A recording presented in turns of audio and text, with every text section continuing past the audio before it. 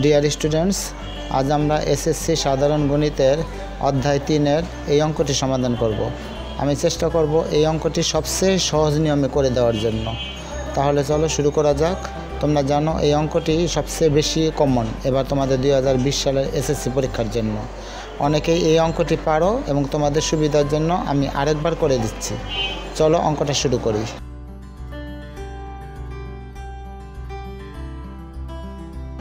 আমরা প্রথমে মানটি নিলাম। এই মানটি থেকে মূলত আমরা এই অঙ্কটি করব। এই অঙ্কটি করার জন্য আমাদেরকে আরেকটি মান বের করতে হবে। সেই মানটি হচ্ছে x² প্লাস 1/x²। এই অঙ্কটির মান আমাদের বের করতে হবে। এটাকে যদি আমরা a² প্লাস b² ধরি তাহলে এটির মান হচ্ছে a plus B whole square minus 2ab এটার মান। এখন আমরা যদি মান বসাই x প্লাস 1/x এর মান √3, এখানে √3 বসাইলাম, স্কোয়ার মাইনাস এখানে 2, √a² কাটলে হবে 3 মাইনাস 2 সমান 1।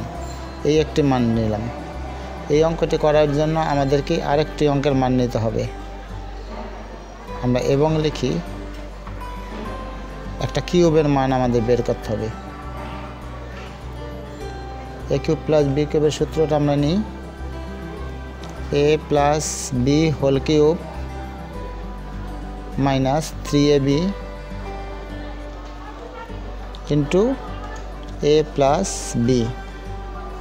এটি হচ্ছে a³ প্লাস b³ এর মান নির্ণয়ের সূত্র। a plus B whole cube minus 3ab into a plus B. এখন a প্লাস বির মান √3, এই যে দেখো a প্লাস বির মান √3, এখানে √3 লিখলাম, উপরে কিউব মাইনাস এখানে 3 ইন্টু, যেহেতু এটা কাটা যায় এর মানটা নেই, এই মানটা লাগবে, x প্লাস 1/x এর মান √3। এখন √3-কে কিউব করলে 3√3 হয় মাইনাস এখানে আছে 3√3।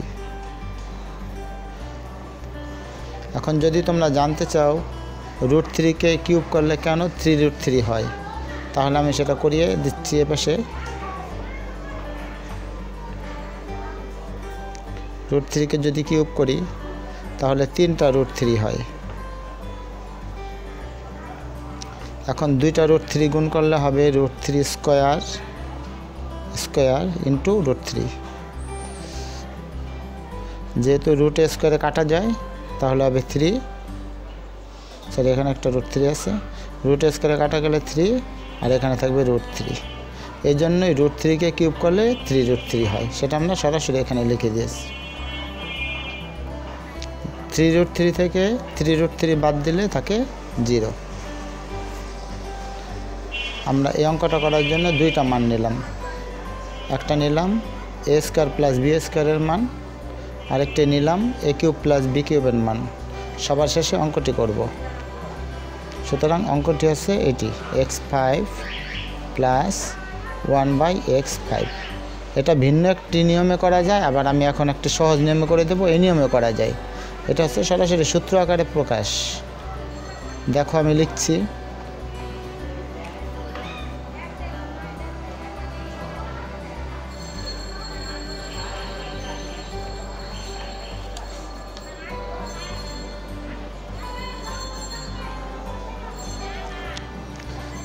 x5 প্লাস 1/x5 এর মান বা এর সূত্র আমি এভাবে লিখতে পারি, a² plus b² into a³ plus b³ minus a plus B. এই সূত্রটি লিখলেও হবে, আরেকটি নিয়মে গুণ আকারে করা যায়, ওই সূত্রটি নিলে হবে। দুইটি বোর্ডে গ্রহণযোগ্য। এটি সবচেয়ে সহজ সূত্র বলে আমরা এই নিয়মে করলাম। এখন a² প্লাস b² এর মান আমরা উপরে বের করেছি, a² প্লাস b² মান 1, তাহলে a² প্লাস b² মান 1 লিখি। দুই ব্র্যাকেটের মাঝখানে গুণ চিহ্ন আছে, গুণ চিহ্ন দিই।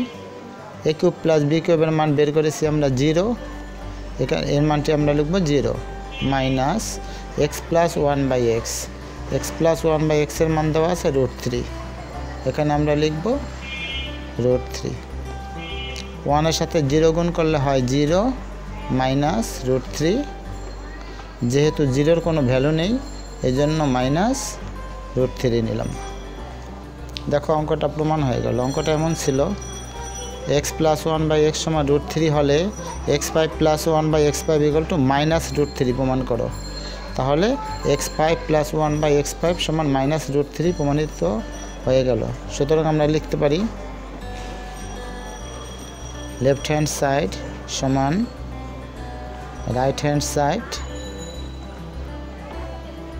প্রমাণ করতে বললে লিখবে প্রুভড, আর মান যদি দেখাও যে বলে তাহলে লিখবে শোড। আশা করি অঙ্কটি বুঝতে পেরেছো। অঙ্কটি ভালো মতো প্র্যাকটিস করবে, বারবার প্র্যাকটিস করবে, তাহলে আর কখনো ভুল হবে না। এই অঙ্কটি অবশ্য x5 মাইনাস 1/x5 নিয়েও থাকে, সেরকম একটা ভিডিও x5 মাইনাস 1/x5 দিয়ে একটা ভিডিও আমি তোমাদের আপলোড করে দেব। তোমরা যদি অঙ্কটি বুঝে থাকো বা তোমাদের এই ভিডিওটি ভালো লাগে তাহলে লাইক দিয়ে সাথে থাকো এবং অবশ্যই সাবস্ক্রাইব করে রাখো, তাহলে পরের যে ভিডিওগুলি আমি আপলোড করব অর্থাৎ গণিত নিয়ে যতগুলো ভিডিও আপলোড হবে সবগুলোর ভিডিও নোটিফিকেশন তোমাদের কাছে চলে যাবে। তোমাদের সবার জন্য রইল বেস্ট অফ লাক।